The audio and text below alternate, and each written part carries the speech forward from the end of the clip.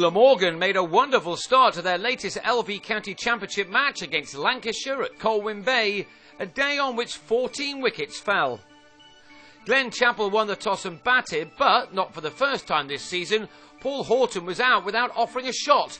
Michael Hogan with the success with just the second ball of the match. Watched by a good crowd in North Wales, Glamorgan could hardly have asked for a better start, but normal service was resumed for the next 20 minutes or so as Carl Brown and Luke Proctor settled in under the blue skies of Ross-on-Sea.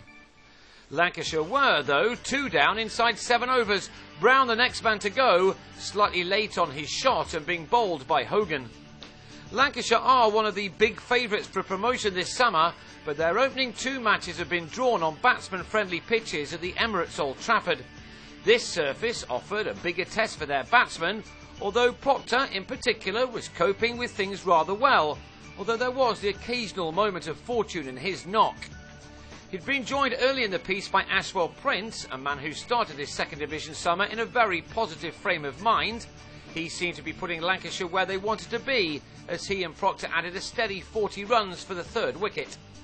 But the reconstruction of this innings was ended after 15 overs by Jim Allenby, who got enough wobble on this delivery to trap Proctor in front for what turned out to be an innings top score of 26. 6 balls later and Prince was also out, another leg before decision, this time off the bowling of Michael Reed.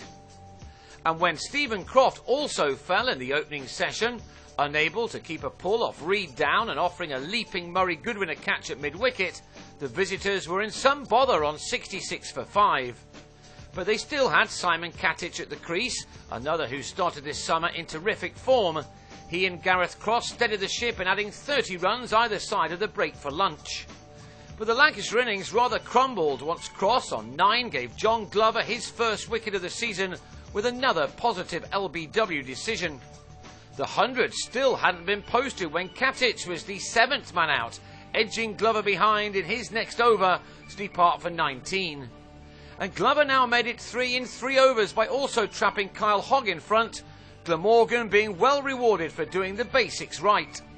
Next over and Chapel gave Allenby some catching practice off Hogan as Lancashire found themselves precariously placed on 103 for 9. They would not have expected to have to leave it to the last pair of James Anderson and Simon Carrigan to bat themselves to a position of decency, yet these two survived for a dozen overs in adding 20, Anderson becoming only the 4th of their players to make it into double figures. The England man was left unbeaten on 11 as a floaty ball from Marcus North proved too much for Carrigan, who edged to slip.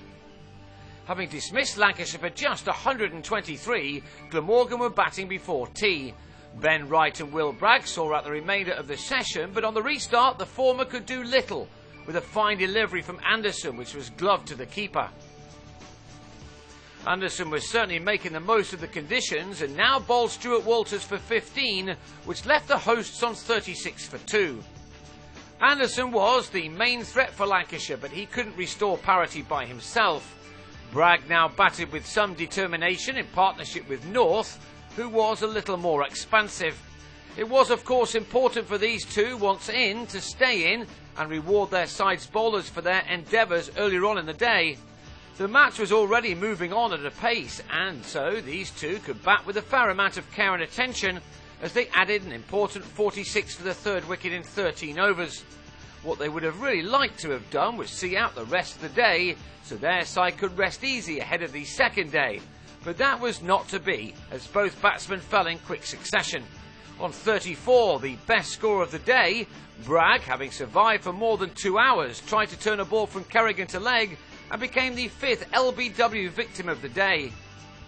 While North on 22 became the 6th as Anderson switched ends to very good effect.